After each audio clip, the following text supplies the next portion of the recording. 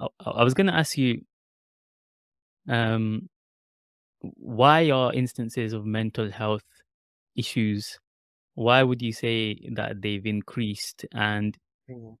And also, um, is that just to do with like the increase in reporting, or is there reality behind it? What's your take on that? Yeah, so I think it's probably a combination of both. As I mentioned in one of my videos, the latest report by the UN kind of indicates around 1 billion people worldwide have a mental uh, disorder of some sort, which is subhanallah crazy because it's like 1 in 8 of the world's population. And if you look at the literature, this 1 in 4 adults will suffer from a mental illness in a particular year. 100,000 people. We haven't touched on this, but substance abuse and drug addiction is kind of increasing. In the US, you've got the fentanyl or the opioid epidemic. So in the last year, the CDC, the Center for Disease Control, they reported that about 100,000, subhanAllah, people died of a drug overdose in the US. 100,000 people. And they've got this Narcan, which is the antidote kind of available in supermarkets, in schools, because there's such a epidemic of opioid and drug addiction. So really to kind of answer, I think it's probably because we're getting better. There's better awareness of mental illness and mental health and mental well-being. So people are more likely to report if they're suffering. There's better access to services.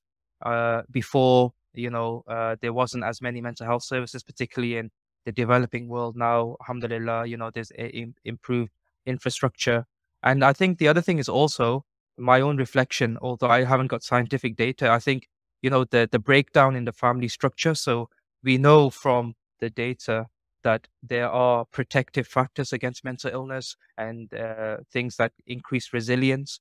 And one of those things is having a very supportive and nurturing family structure. So especially in the West, with the breakdown in kind of families, the nuclear family. So now you don't tend to have, a father, a mother, stable home, and children.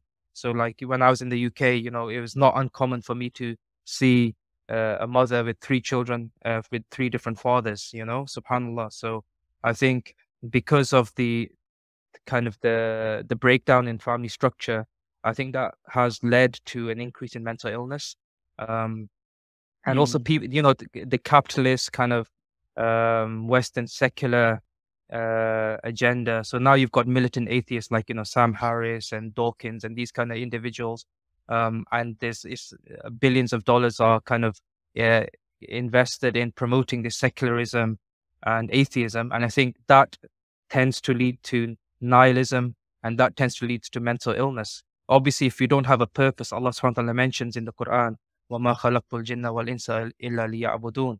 I have not created you except to worship me. So once you go away from your purpose as a human being, then you're more likely to suffer from psychological illnesses and diseases. And I think uh, again, for example, in the Muslim community, marriage is being delayed. So there's a lot of sisters who unfortunately are unable to get married because they've pursued the careers, and by the time they're ready to get married, there's not enough good brothers out there, and that can also lead to mental illness and family issues and social problems. Uh, I think so that's another factor to consider as well. Mm. Jazakallah khair. Yeah, you've Yeah. definitely touched on topics that we like to speak about on this channel. Alhamdulillah. So it's nice to hear it from like a practicing doctor or Yeah. specialist, because I've had Yeah. Ustad Daniel. He had you on here before. I'm gonna MashaAllah. have him on this month, inshallah. Again, I've had Yeah. Ustad Gabriel Romani twice, and we talk about, because it's a fundamental problem, really, the issues with the Western kind of secular lifestyle, I guess. Um, Yeah. The so other thing is technology as well. So young people, and there's a lot of research studies that show that young people are now spending more time on devices, whether that's iPads, mobiles, and that can lead to psychological health issues and lack of social development in terms of social skill development, lack of resilience. So when we were younger, not that we're kind of revealing our age, but You know, I remember I was out hardly in the house. I was out playing, cricket, football.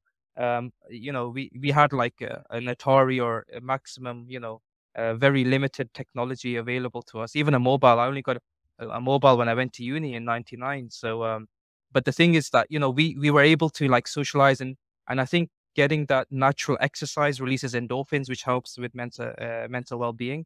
But now kids are just indoors, isolating themselves on devices, and that is also a major factor in why people can develop psychological and emotional health problems.